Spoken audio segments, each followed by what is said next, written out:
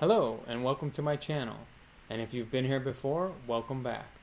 My name is Alfonso Peluso, and I'm a Studio Associate Professor in the College of Architecture at IIT, home of the legendary Mies van der Rohe. And here I am going to show you how to use Adobe Acrobat Pro specifically for reducing file size but retaining as much quality as possible. I know it's a little bit different topic than I'm usually looking at, no Grasshopper or Rhino or 3D rendering, but Adobe Acrobat, and I think this is an important topic. So you might be trying to email a file and it's too large for email, or you're giving a presentation and you want your PDF to load quickly but still have high quality, and you can do that in two ways. We can print, and when we print to a PDF, I know some of you might be saying, well, my file is already a PDF, but printing to a PDF actually flattens the PDF and reduces the file size, and we can look at settings to retain quality. So that's one way, printing to a PDF. The second way is compressing a PDF, and we have to look at some settings there as well so that we can retain as much quality as possible. Before we jump into the video, I'd like you guys to remember to subscribe to my YouTube channel. So go ahead and click on subscribe, and once you click on subscribe, go ahead and click on the little bell so you receive notifications on when I'm making videos. I have all kinds of videos here, from now Adobe Acrobat to Rhino to Grasshopper to 3ds Max and Revit. Also, go ahead and follow me on Instagram. It's my first name Alfonso _ my last name Peluso, and see what I'm up to, see what tutorials I have coming out, see what me and my students are up to. Alright, let's get back into Adobe Acrobat Pro. So I'm going to open a file that's not too large. It's only about 5.2 megabytes. It has 11 pages in it. So let's see what we can do here. So it has some standard text pages, and it also has some graphics, not too intense on the graphics. So let's look at reducing this file the first way, which is actually just going ahead and printing it to an Adobe PDF. So that's the printer that I'm selecting, is the Adobe Pdf. And I'm printing this to a paper size which is 8.5 by 11, that's the default when you go to print an Adobe PDF. So that's going to reduce that file size down to 8.5 by 11. I'm going to choose fit so that it actually fits on the 8.5 by 11.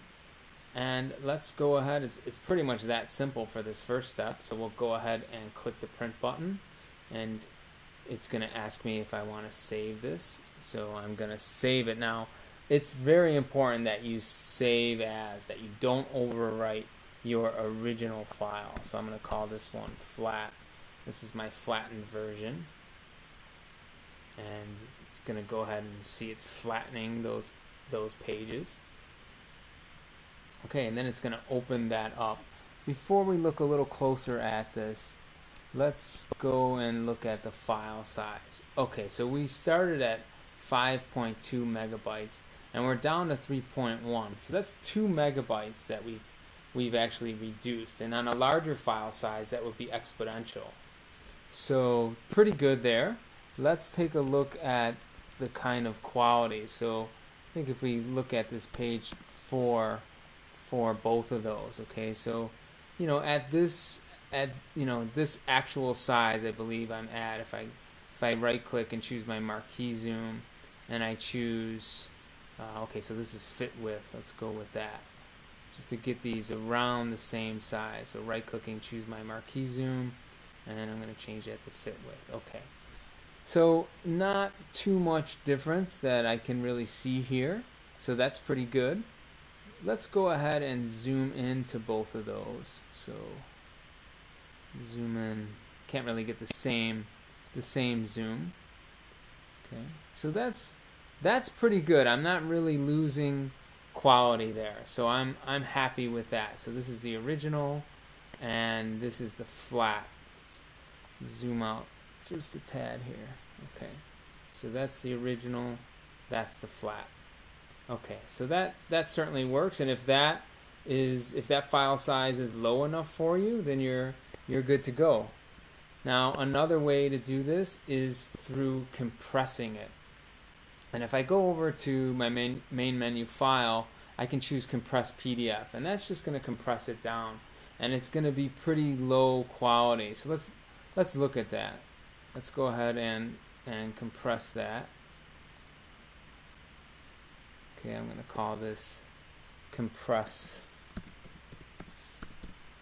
I'll call it compress 1 because I'm going to do another example as well. So I'm going to go ahead and compress that.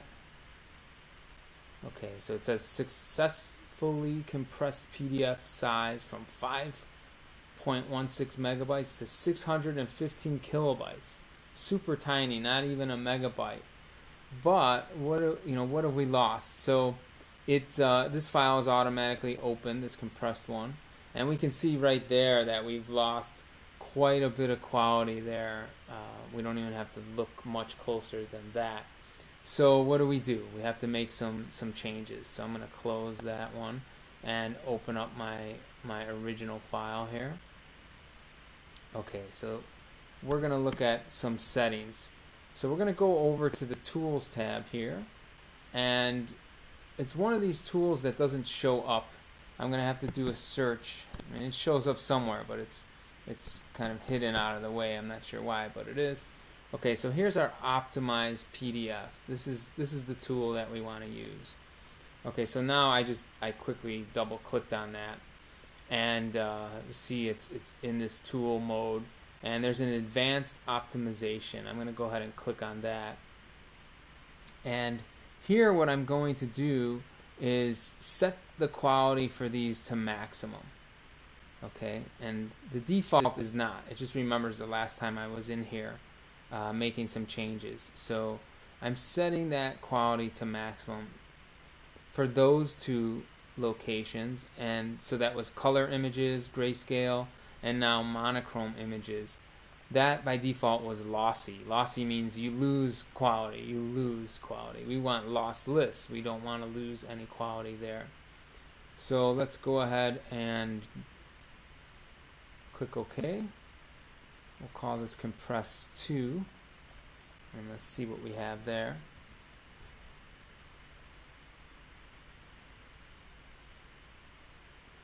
Okay, that way doesn't automatically open it up, but it is this file. So this, if I hover over this, if I close this toolbar out, this is my compress 2 file. So this is the file we're looking at. So let's go ahead and zoom in a little bit closer. Okay, so I'm sure we've lost a little bit of quality, and we can look at just opening the original. Okay. We'll zoom into that one.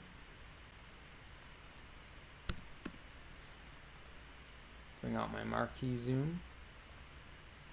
Okay, so this is the compressed, and this is the original. So you see we've lost some quality, but again, we're trying to retain as much quality as possible. We're down to a file size of about 1.2 megabytes. So again, if you imagine these large file sizes, large PDFs, I mean, I've made PDFs, they're 500 megabytes, 700 megabytes. So if I can get those down to 30 megabytes, that's a big deal for me, and still retain as much quality as possible.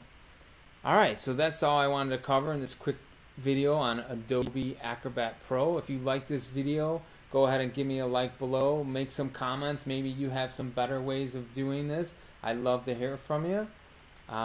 So we'll see you next time.